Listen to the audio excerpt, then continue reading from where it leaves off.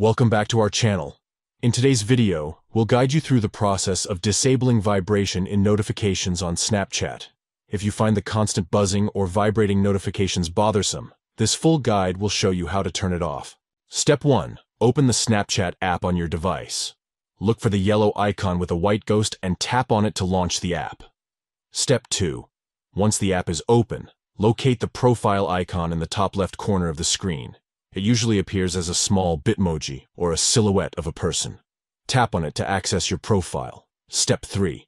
Next, in the top right corner of the screen, you'll find a gear icon. Tap on the gear icon to access the app's settings. Step 4.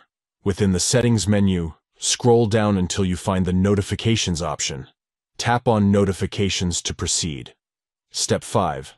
Now, you'll see various notification settings.